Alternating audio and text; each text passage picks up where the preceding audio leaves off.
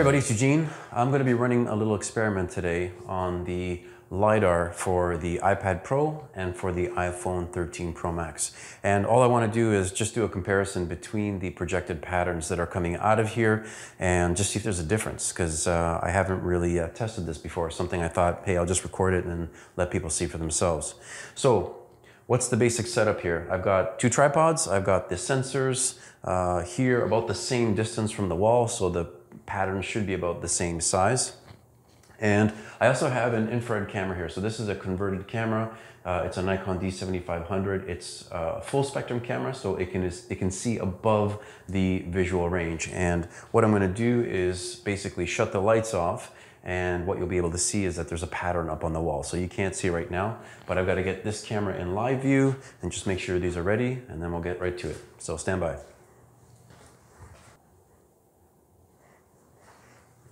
Yeah, that one's good. And this one is good. Okay.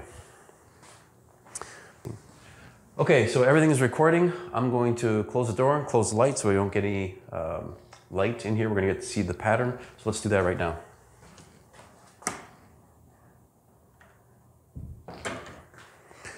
Okay, so it is off. Lights are off, and you should be able to see the two patterns that are up here right now. And what I'm going to do is actually pick up the camera here, see if I can get it off of the tripod. Just give me a second.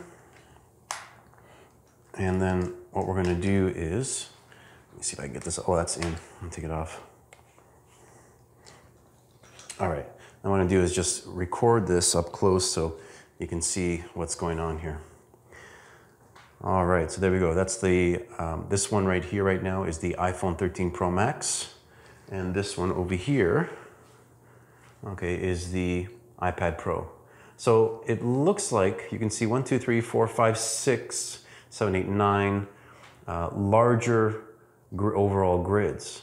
And you can also see that they are somewhat bent a little bit. You can see how they don't have barrel distortion, they actually have pincushion distortion. And each one of these, I'll have to count how many dots are in each of the grids, of the major grids. But it's kind of an interesting arrangement of what's happening.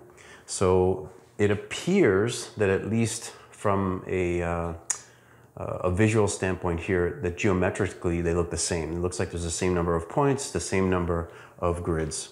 So I think that answers that question, that between these two, the iPad Pro and the iPhone 13 Pro Max, it looks like the Lidar grids are the same.